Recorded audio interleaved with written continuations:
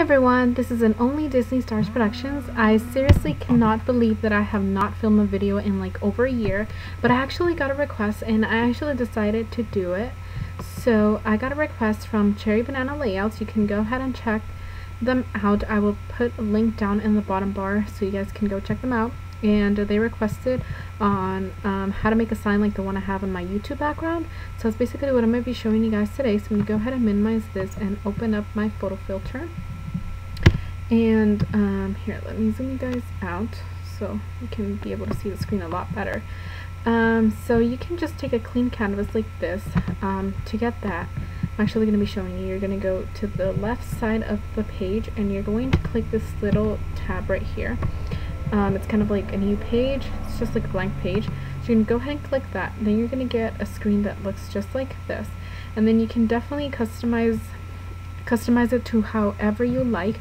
I'm just going to leave it 800 to as a width and 600 as the height, but I'm actually going to change the resolution so it could be a lot more clear. I'm just going to change it to about 250, which is not too bad. And then the background, I just want it to be plain white.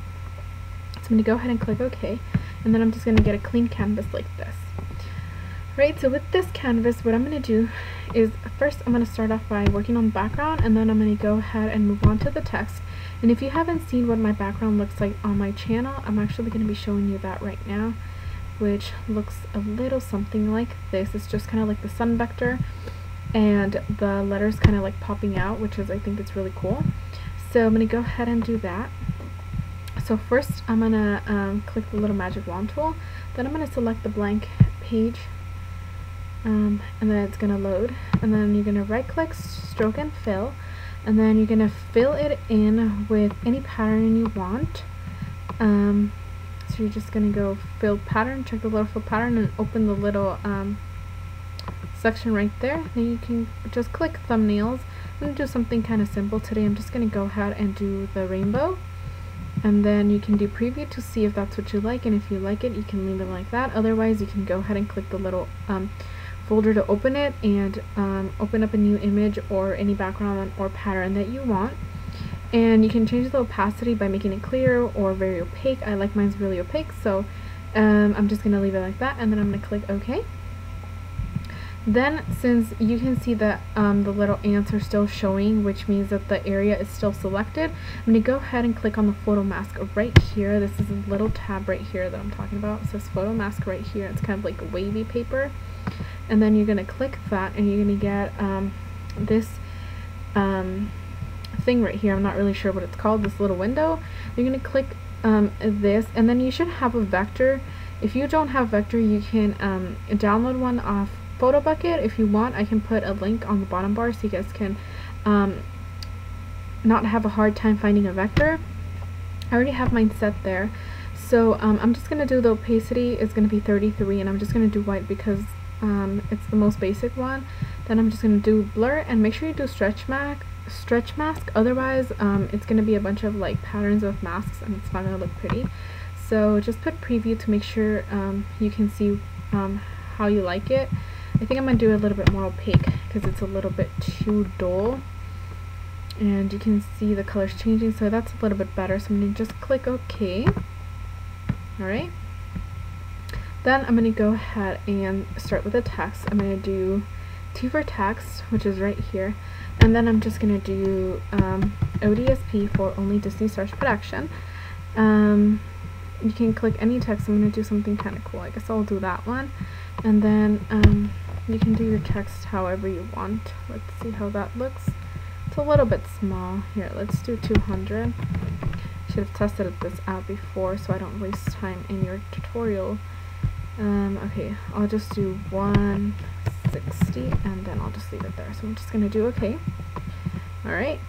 Alright, so double click, and then I'm gonna go transform to selection, and it's gonna center it right there, so you don't have to move it unless you want to move it more up or more down. That's up to you.